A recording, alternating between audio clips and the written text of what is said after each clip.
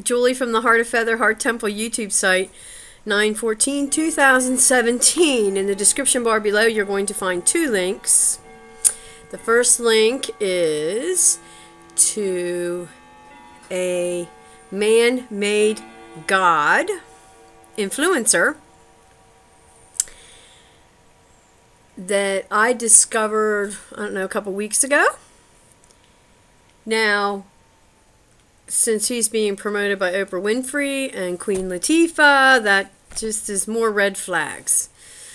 But the thing with this influencer and this man-made God is he's actually using the name of a god. So the first link that you will find is to one of his videos. His name is Prince EA. And then the second link in the description bar will be an informational page to the name of the god that he is using.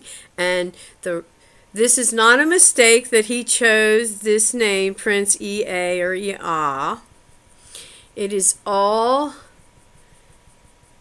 part of the manipulation, part of the subconscious triggers that he uses, and his name is included in all that, to get you into a hypnotic state, more open to his suggestions.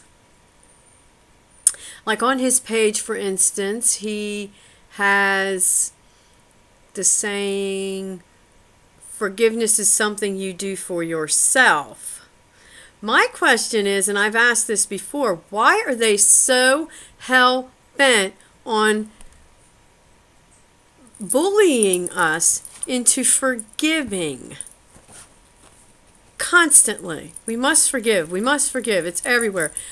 What about the things that are unforgiven or unforgivable? Do you ever hear them talk about that part of it? Hardly ever. So, anyway, all he is doing is reproducing or regurgitating old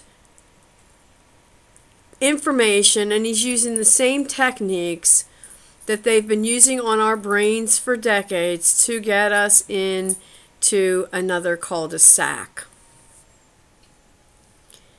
They always tell on themselves, folks, you just have to have the eyes that see. And that's one of the reasons why I do my videos, because I have I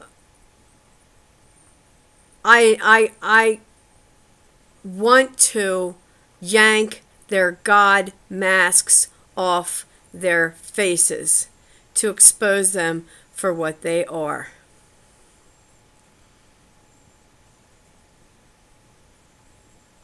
Have a beautiful day, beautiful people.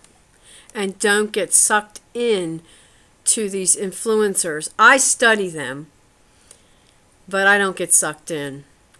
Have a beautiful day, beautiful people.